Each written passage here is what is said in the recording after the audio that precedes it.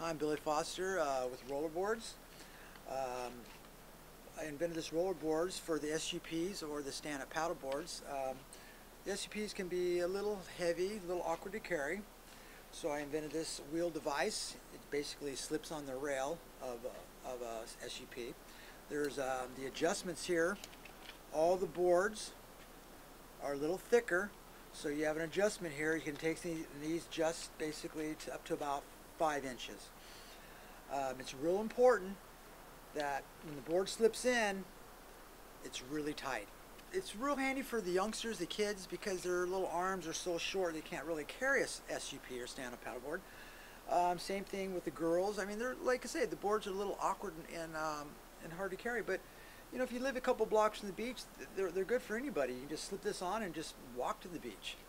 That's it. I take the 4th bungee. It's very important that this one here goes around the fin.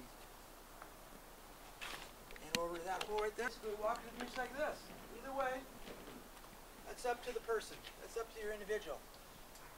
The rollerboard is real tight in that board. Otherwise, it won't track right. You'll figure it out. You'll see. The boards on my long board.